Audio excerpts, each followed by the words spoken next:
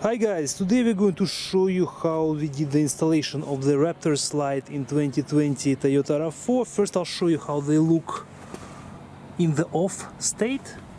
They are located right here, 4 of them. Let's turn them on. This is how they look. Lights will turn on when you turn the ignition on. We used one of the fuses in the fuse box.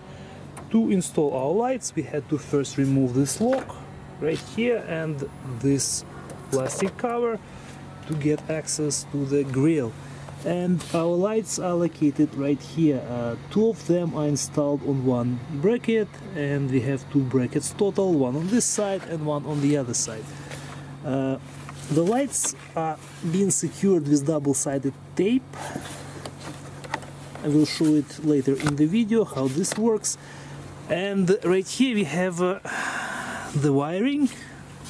We have 4 connectors connected to one per light, and the wire goes underneath here and gets installed inside the fuse box. Right here we have the 12-volt wire, which runs through this opening, which we had to make, and then it gets connected to this fuse slot. The proper orientation for the fuse step is like this, when the end of the fuse step faces the front of the vehicle.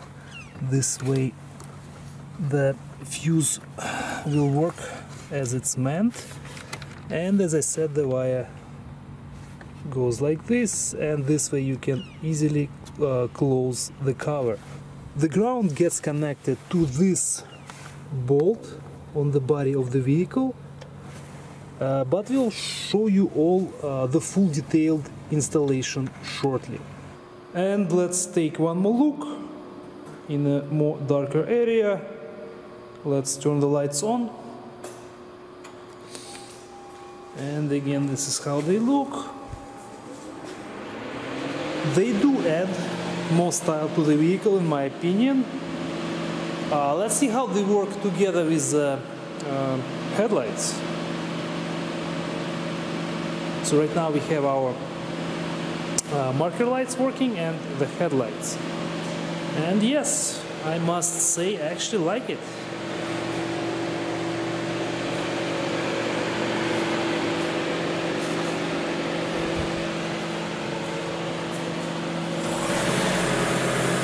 If you guys like this product, I will leave the link in the description. It's available at Cartrimhome website. Check them out, and right now we'll show you the full installation process. First we'll remove all the plastic plugs. You can use the trim removal tool or the screwdriver. There are 5 of them.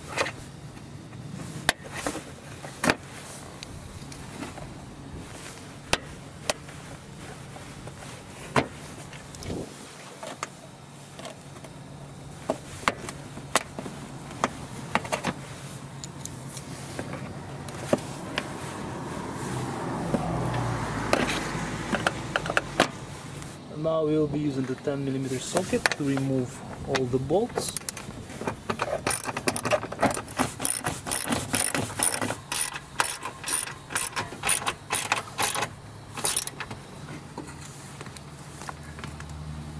Now we can remove the plastic cover.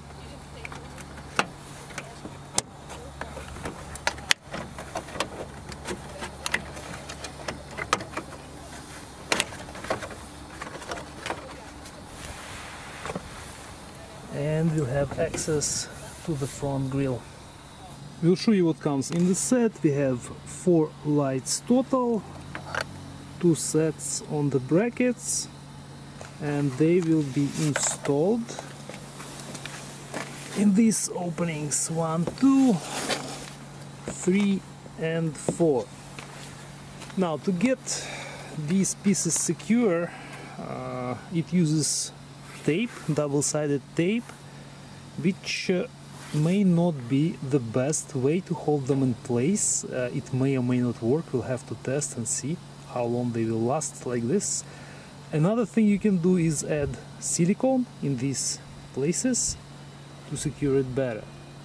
To give you an idea how these pieces get secured, this lower bracket will be installed like this, so it will go underneath this plastic. Same on this side, and on the top, as you can see, one piece, we already bent them the way they should be, so one piece will get secured, will get attached to the plastic above, and this piece will get attached over there. It's hard to show it, but I'll try to do as much as I can. The situation is similar on the right side. It is slightly different, and this is approximately how it looks based on how it was bent. Right here we have the main wiring. We have 4 connectors that will get connected to the lights, and on the other end we have 2 wires that will be connected to the fuse box.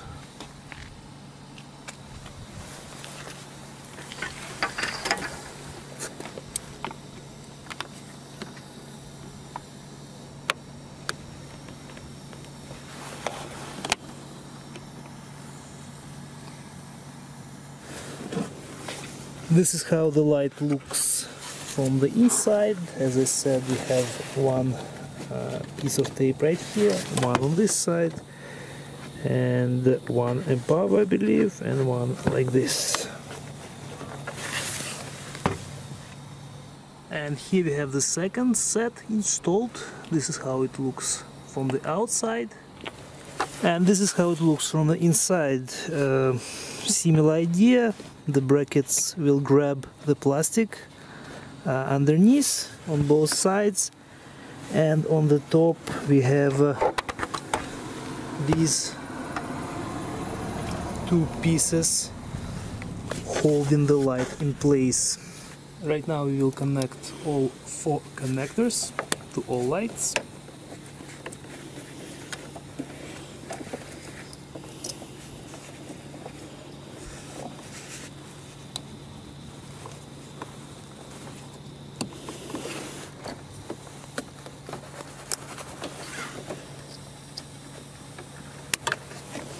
We will use this opening underneath this plastic cover to run the wire, which will go first through this small hole, and then it will go through the second hole inside and will exit from underneath the beam and will reach the fuse box.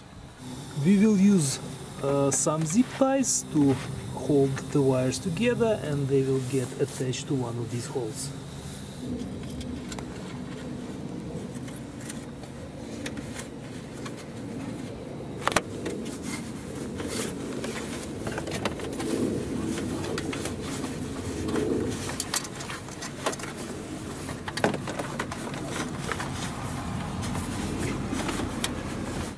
We'll be using these type of connectors. They come in male and female.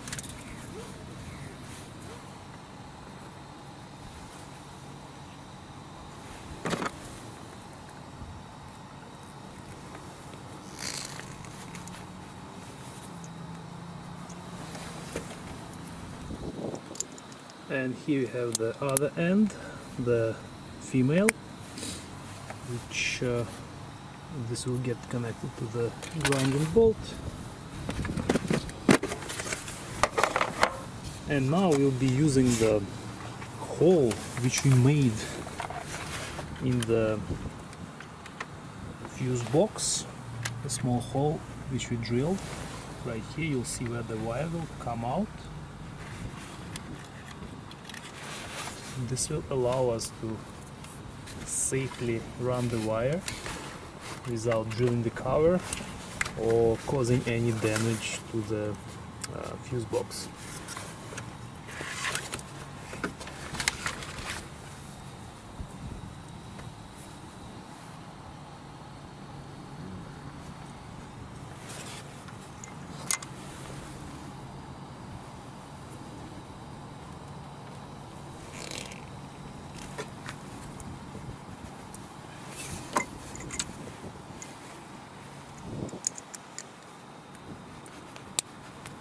As you can see, using one blue and one red connector,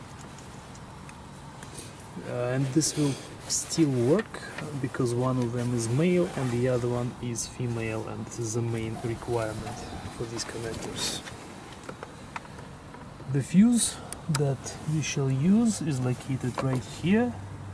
It's the right bottom one in the set of 6 fuses. Install the fuse into the new fuse tab.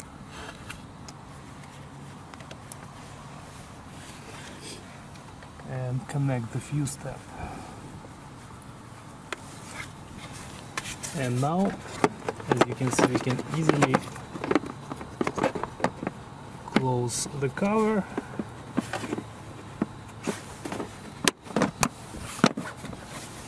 and our wire exits underneath the fuse box.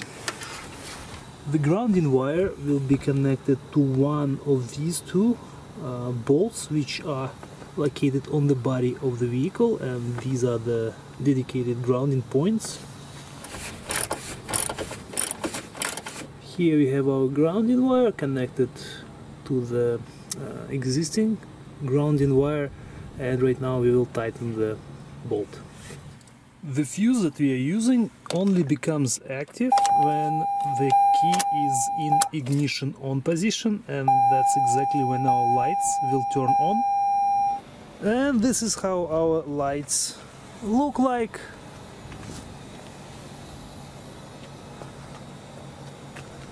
If you guys like the product, I will leave the link in the description. Check them out. Thank you for watching, guys. We'll see you in the next video.